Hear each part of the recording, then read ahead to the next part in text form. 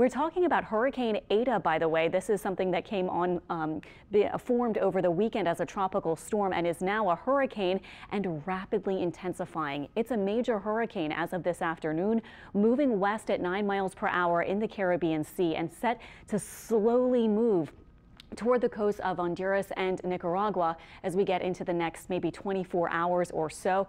Winds now sustained at 120 miles per hour.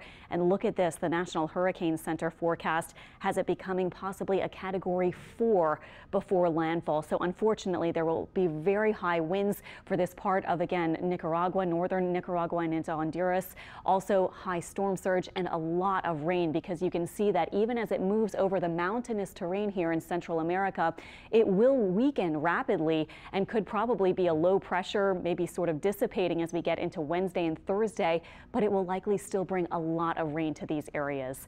What we're thinking for the long-term portion of the forecast is that it will weaken a lot and eventually it might emerge whatever's left of it. Its remnants, some low pressure into the northwestern Caribbean Sea again by this weekend. So let me just point out, though, this is going to be a long time. It's just Monday and we're talking about Saturday that it might reemerge in the Caribbean Sea. So we have a long time to watch it and see what happens. We'll see whether it tries to get into the southern Gulf, maybe going toward Cuba, maybe into the western Atlantic. It's just a little too early to say, but just looking, for example, at the Euro model, it has it kind of hovering here in the Caribbean Sea all the way from the weekend through next Wednesday, which is really too far out to kind of speculate exactly what will happen.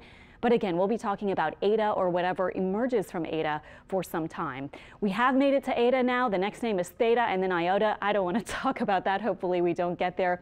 And just a little something, a little tidbit. 277 years ago, there was a hurricane that slammed into the American colonies over on the East Coast on this day, November 2nd, 1743.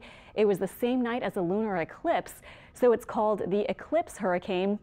And it's interesting because it was either a late season hurricane or maybe a nor'easter, and it compelled Benjamin Franklin to really get into tracking a lot of data on storms.